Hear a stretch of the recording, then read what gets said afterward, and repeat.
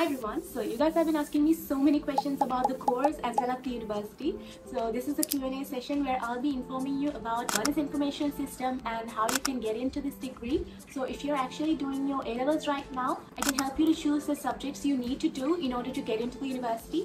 Or if you have finished your A-levels, this video will be helpful for you in order to choose this course as your preference. And if you just got selected to information systems or computer science in the University of Colombo, this might be useful for you because I know that you're so curious about the course and when it'll start and all that, so I'll be able to help you with that. So let's get started.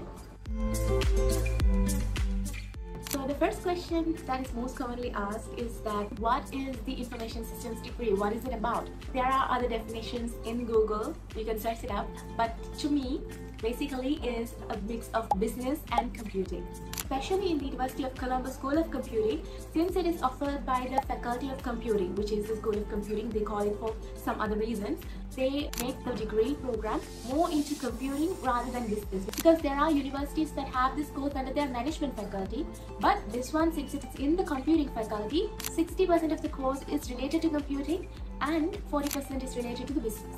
And another main question is, if you have just finished your A-levels, maybe if you're 2024 batch, you have the question that when the intake will start, when you can get into the university. So for me, it took like around 1.5 years to get into the university because they usually get the intake in May. So if you just got selected, most probably you will get to join on 2026 May or April, by the end of April or May. Usually that's how it works. So once our first semester and second semester ends, the next intake will be there.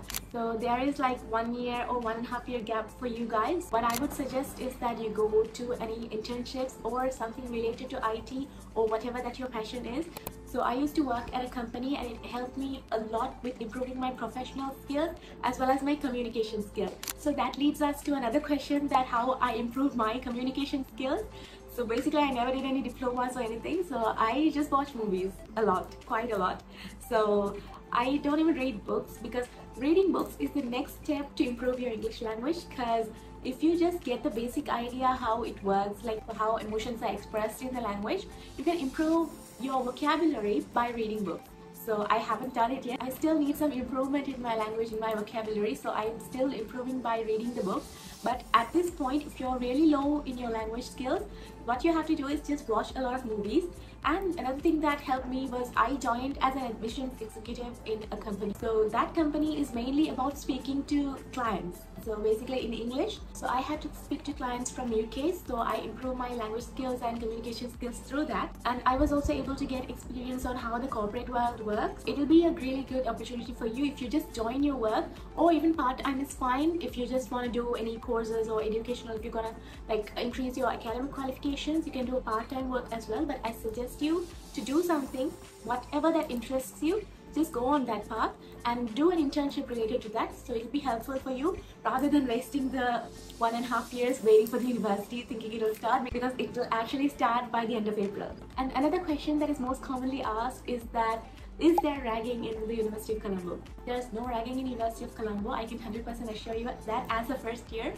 So I haven't finished my first semester yet, but I can assure you that, because they are strictly against it. But there are certain rules that you need to follow when you're in the university. It is because you have to get accustomed to all the procedures that's happening, and just so that you don't disturb any operational activities in University of Colombo. So that basically sums it up. And another one of those frequently asked questions is that what stream I need to be in to enter the information system degree.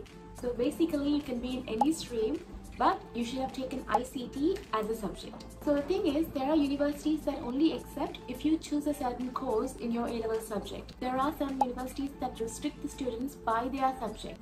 So there's this book called the UGC book, and which you have to refer to if you're changing streams or if you're selecting the subjects you need for your A-levels. Fun fact, I was in biology for 2 years. Right before there was 6 months for the final exam, I switched my stream to arts with ICT. I actually took like 3 new subjects. So I previously did biology, chemistry, physics, but I switched all of them to ICT, media and a language subject. I managed to get 3 A's, yet if I had known, I could have selected some subjects better.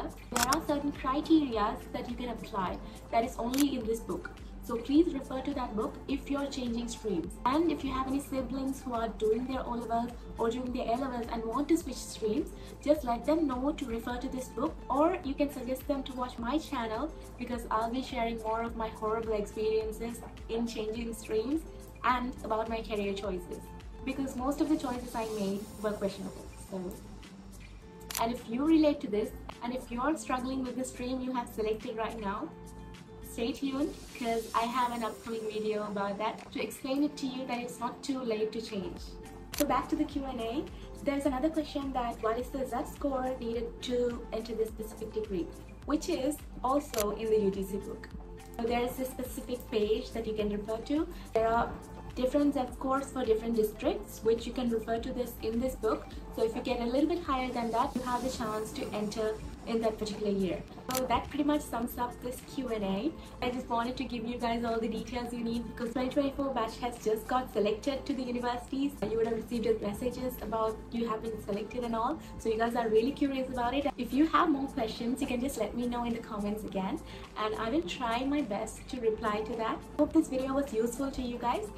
And if you want me to talk about any specific topic about this, or UCSC, or your studies, or your A-levels, or about changing streams, pretty much anything, just drop your thoughts in the comments. And if you feel weird about it, just follow me on my socials, and you can directly DM me on Instagram or TikTok. So that you guys just did it. I'll see you guys in the next video.